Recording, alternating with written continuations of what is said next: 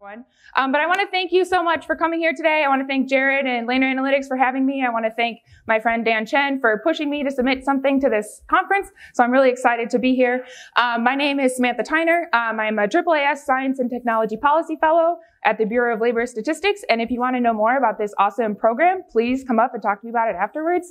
It's really great if you are a PhD and you're looking to get into government. So today I'm going to be talking about Pagedown. And I have a few disclaimers before I get started here. First of all, want to talk about my background. You know, I didn't write this thing that I'm going to talk about. It's the work of 3 guys at our studio. So I know that there's some people from, I think there's some people from our studio in the audience. So if I make a mistake, please forgive me. But basically what I'm going to be talking about is this thing called Pagedown. And it's this really cool R package that allows you to write paged HTML. So you can print off a paged HTML document so that it looks like you made it from a PDF, but it's actually from HTML. So anyways, I'm also going to make some assumptions about you in this talk. So some assumptions about you. Firstly, they're not going to be accurate 100% of the time. So I apologize in advance for that. First, I'm going to assume that you're at least familiar with LaTeX as a thing that is used for making PDFs and writing things in math. Then I'm going to assume that you're familiar with an R Markdown document, that you know kind of what YAML is, kind of what R Markdown is, and you know how to make an R code chunk. And finally, I'm going to assume that you'll at least enjoy some of my pop culture references. And if not, I apologize for that, you know, millennials, right? So before I talk about Pagedown, I obviously have to talk about LaTeX, but why would I spend time talking about LaTeX when I'm trying to talk about this cool new thing called Pagedown? The idea is, I gotta give you some background, right? I have to give you some background on why we need Pagedown, and I need you to trust me, and I can tell you that I use LaTeX a lot. I loved it for many, many, many years until very recently when R Markdown started becoming a thing, and now I use R Markdown pretty much exclusively. So let's start at the beginning. So this is me in 2011. I'm the one with the bangs. And this is my REU, which is a research experience for undergraduates. I was at Valparaiso University, and this is me with my friends Mike and Casey and our advisor, Laura Pudwell. And what we were doing was we were doing math for fun over the summer, as one does when one is a giant nerd like us. And so this poster was the culmination of our entire summer's work. You know, we spent hours and hours critiquing this thing, you know, putting an H space here, putting a V space there, you know, one block here, one block there. So that was the summer of LaTeX. I totally fell in love with LaTeX. I loved it. After that, I used it in all my math homework assignments. I used it in all my graduate school homework assignments to take notes in classes, everything. So I totally fell in love with it. And I even, because I am a huge nerd, I even had a favorite command, which is Phantom. Anybody familiar with this command? LaTeX users? Okay, a couple people. So this is kind of a crazy command. Don't know where it comes from, but I discovered it when I first learned LaTeX, and hence every time I use LaTeX, it might show up a little bit. I'm a little bit better now, but. So the idea with this thing is you can add any amount of white space exactly where you need it, regardless of the template you're using, of any of the fiddly LaTeX rules, whatever. So you can just add white space at random. And so sometimes it looked like this Phantom with 2 little A's in there, just a little bit of space. And then sometimes when I was really frustrated, it looked like this. And then quite often, it ended up looking like this. So just phantoms everywhere, and who knows what space is coming from where. In the poster I showed at the beginning, there were only 16 uses of Phantom, which I thought was pretty restrained, actually, looking back.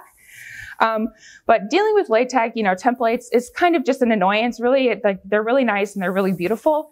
But sort of some of the tricky behaviors is really more of an annoyance than anything else. But there are some larger problems with LaTeX, and that's what I'm going to talk about now. So first and foremost, communication has fully shifted almost completely from printed methods to web-based electronic methods. LaTeX is for printing and HTML is for the web. So we need to switch to something for HTML. Again, getting tables out of PDF is a huge problem for me in my experience. Supposedly there are tools that do this super, super well. I haven't found one that does it well consistently all of the time. So that's a problem in my opinion.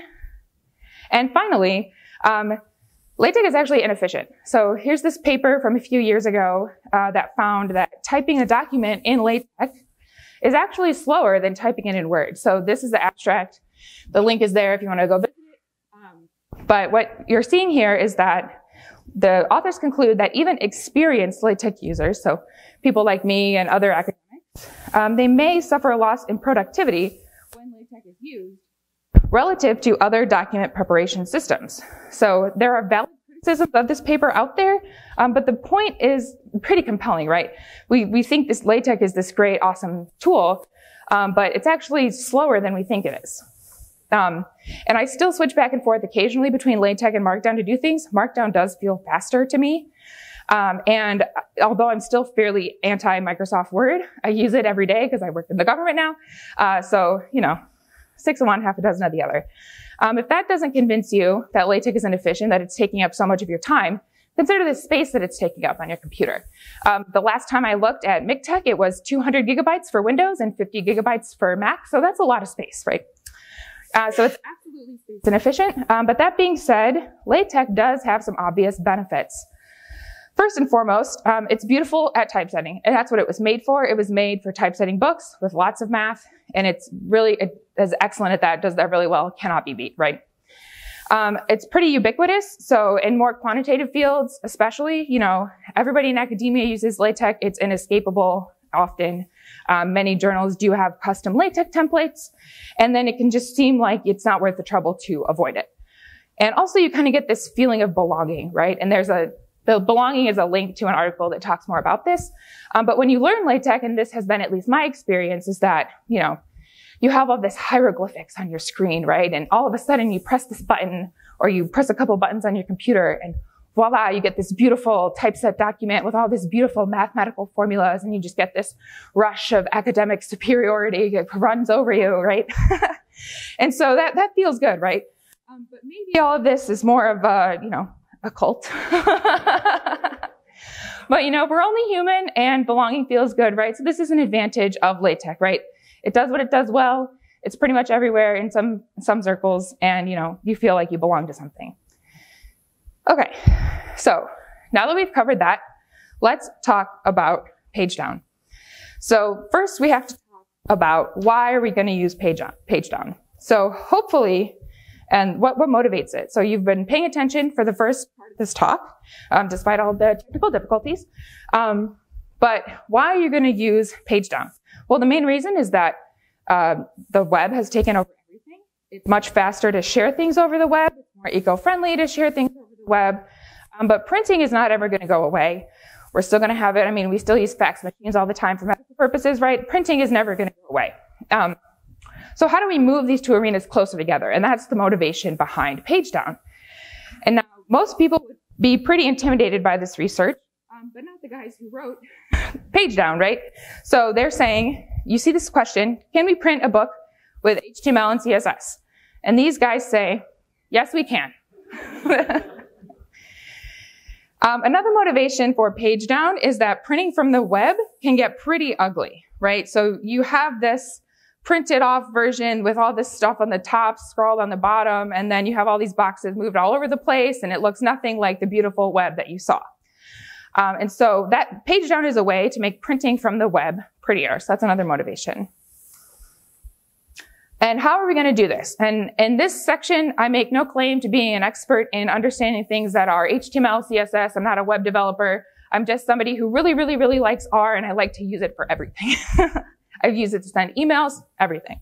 So this page.js is an open source library that is going to paginate content in the browser. So it's a fairly new thing. And it's also controlled with CSS, right? CSS is what controls the style behind all things HTML.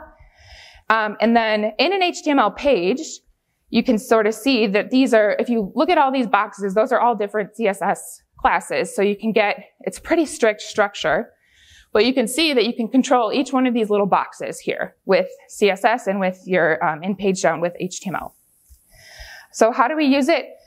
This is 2 lines of code. There are less than 10 in this talk. So you just install it from CRAN or from the GitHub repo for the development version, like any other R package. And then you can use it right away. So the easiest way to do it is to go into our studio. You just create a new R Markdown file and you pick this paged HTML document. That's like the default, that's like your standard R Markdown document for paged HTML.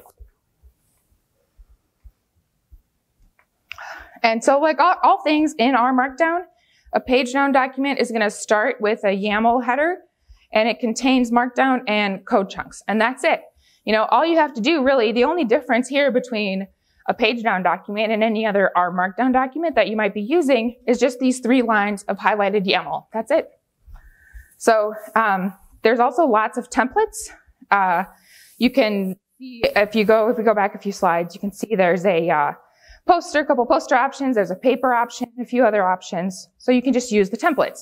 So in my experience, the templates are super friendly.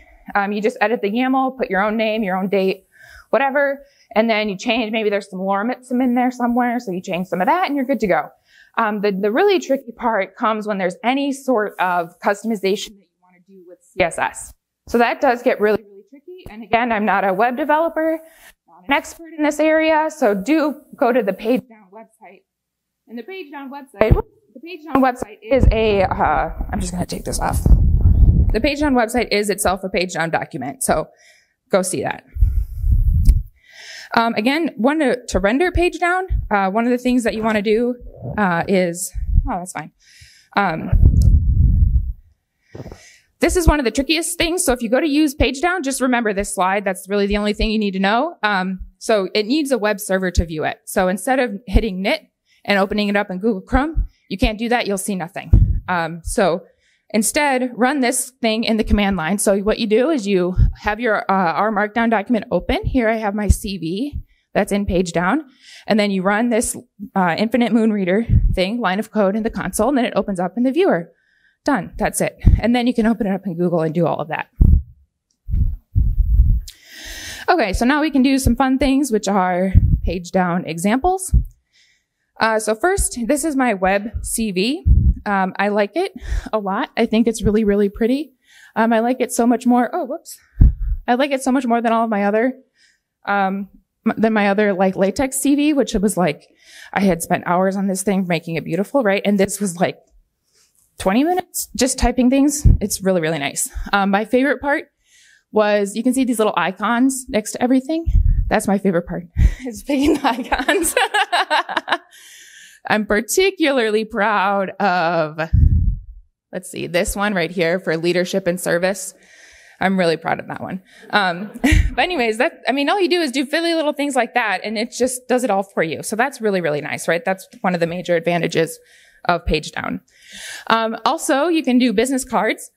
So I happen to make this business card for my partner. He's on the job hunt right now. We moved out here for my new job, so he needs a job. So if you know anybody hiring lawyers, right there. But this took me all of 3 minutes to do in Pagedown. It's pretty easy. But we have to conclude with some of the disadvantages of Pagedown. Like I said, LaTeX is very, very superior in these things. It's very dominant. So we do have to talk about the disadvantages of Pagedown. So first of all, it's brand new. I'm not going to sing the song, but you know the song. It's not well developed yet. This thing that it's based on, the page.js, is still pretty under development. Pagedown itself is still under development. UA just premiered it at our StudioConf earlier this year, right? And LaTeX has about 40 years, 50, bordering on 50 years on it. So, it's a baby shark. Another disadvantage of Pagedown is that it's very strict. So it's very dependent on exactly precise CSS classes, kind of like how I showed you with all those little boxes on the Pagedown document. And it can be fiddly with the zoom level. So if you're zoomed in too far, things will move around, all sorts of things. Customization is really hard. So that's what another problem is with Pagedown. So you can picture all of your content is a cute little girl with pigtails, and Pagedown is Miss Trunchbull, just launching her around wherever she feels like it. I actually did try to recreate that poster that I showed you at the beginning that was made in LaTeX, it didn't work. I don't know if I just didn't set enough time for it, or I was trying to fit, this square peg of latex into this beautiful, round hole of Pagedown, but it just didn't work. But, so templates are very strict. That's another disadvantage of Pagedown. You have to design, specifically the poster, you have to design it with the Pagedown template in mind. And finally, change is hard. People love latex. Researchers have been using it for years, and it does the job. People don't like having to learn new tools, right? Case in point, why does our iPhone keyboard look like this? It's because many, many years ago when we were doing typewriters, all the bars got stuck together, so they had to put them like this. And if you switch to a more sensical, like alphabetical order keyboard, it might be faster, but it's just not worth the hassle to switch. So this is how we do things now. It's kind of the same thing with LaTeX. This is just how we do things now. So I'd like to conclude here by saying that I still like LaTeX. It's still beautiful. It still does a really good job. It is bulky and it can be inefficient, so keep that in mind. But I really hope that you will start switching to Pagedown because I really like it. It's forward thinking. It is flawed, but it's really a lot of fun. And I hope that, as we move forward and Markdown becomes more and more popular and especially with reproducibility, I think that's really important. So I'll close by saying that. And I just want to say thank you so much for putting up with the technical issues. And thank you. And you can see the slides and find me online. Thank you so much.